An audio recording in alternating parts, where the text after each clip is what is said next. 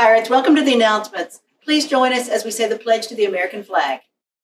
I pledge allegiance to the flag of the United States of America and to the republic for which it stands, one nation, under God, indivisible, with liberty and justice for all.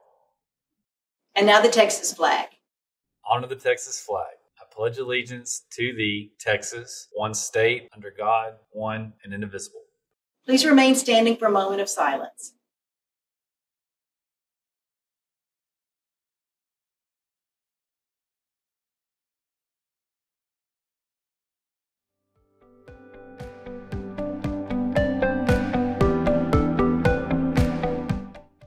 Okay. What's your name? My name is Imelda Imelda. What's your last name? Herrera. Herrera. How old are you? I'm 18. 18 years old.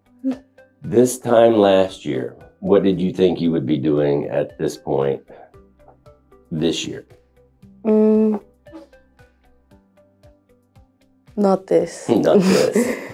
Explain a little bit why you're here right now. Okay, well, last year I was supposed to graduate. Mm-hmm. I had over 350 hours to make up, so I wasn't able to graduate. I didn't come to school a lot of times, and I would also leave early or arrive late. So of course that had, to do with the hours I had to make up. Did summer school.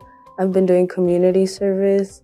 And obviously coming to school when this year started. At what point last year did you figure out, or did somebody tell you that you're going to be in danger of not graduating? Pretty much all year, since the beginning of the year. Okay. Yeah. So you had plenty of warning, I guess. Yeah, I did. In order to make up hours, did you do any Saturday school at the end of the year last year? Yeah, only towards the end though. Yeah. You tried to get started, but... Yeah, it was too late. So you were passing all your classes. Right. Okay. So you went to summer school just for hours, not for making up grades. Okay. Did they let you walk across the stage? No, they did not. They did not. So how long have you been here this year, since school started? I started 3 days after, just trying to make up the hours. Yeah. Ready to get your diploma, right? Yeah. Yeah, I'm it's sad because I didn't get to walk the stage. Of course, I didn't get that experience. So if you did, be grateful. That's another thing to be grateful about, because not everybody has that opportunity, but at least I'll get my diploma. What are you going to do afterwards? Yeah, I want to go to school and I want to open my own esthetician business. Cool. Mm-hmm. Cool. Anything else you want to add before I let you go? Not really. Just come to school. Come to school, definitely. So Miss Brinkley asked me to make sure everyone knew the exam schedule is out and you have no excuse, no reason not to be at school for exams. The career prep people or anybody that's got a job, your work does not excuse you from school. You have to be at these exams, especially if you're not exempt, you have to be present. Be mindful of that when it gets close to exam time. Make sure that you're not scheduled to work during exam time. Do not schedule doctors, dentist appointments, anything during exam time. If you're not exempt, you are not allowed to leave school.